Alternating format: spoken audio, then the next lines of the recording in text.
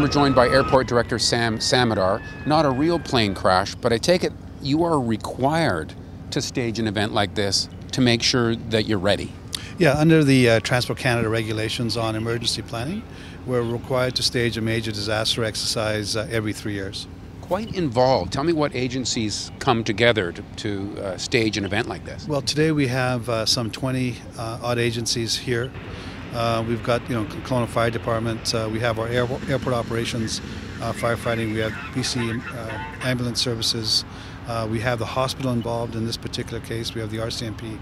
So these are all part of our protocols in the event of a disaster at the airport that would respond. It's a wonderful opportunity for Interior Health to participate with our partners in a mass casualty simulation like this. It allows us to test our teams and test our processes at Kelowna General Hospital and look at our effectiveness and efficiencies.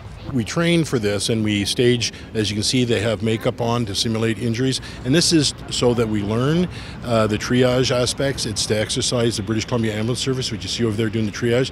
But it also adds a realism for our firefighters that it just gives you confidence when you train as close to realism as you can. And that's what we're trying to achieve today, including the reunification of the family and friends later for the passengers that survived the aircraft crash.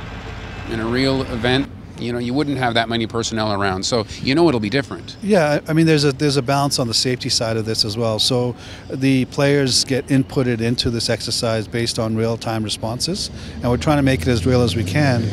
But if I give you an example, is one of the things we're testing as part of this exercise for the airline side is the loved ones and greeters that would be here at the airport potentially, and interfacing that, the airline of the day has to deal with that with the loved ones that may be ending up at a hospital, or if they're uninjured, there's some kind of unification. So we're going to quite some extent in terms of testing this protocol. And from what you've seen today, is it going well? It is. I mean, there's a great part of the success of this exercise has already happened because we've had the agencies communicate amongst each other, look at their own plans, but also look at the interagency response. And the title of the exercise today is called X-Integrate, which is being one, and that's what we're looking for here. Terrific. Sam Samadar, Airport Director, thank you. My pleasure. Thanks. And thank you for watching Kelowna Now.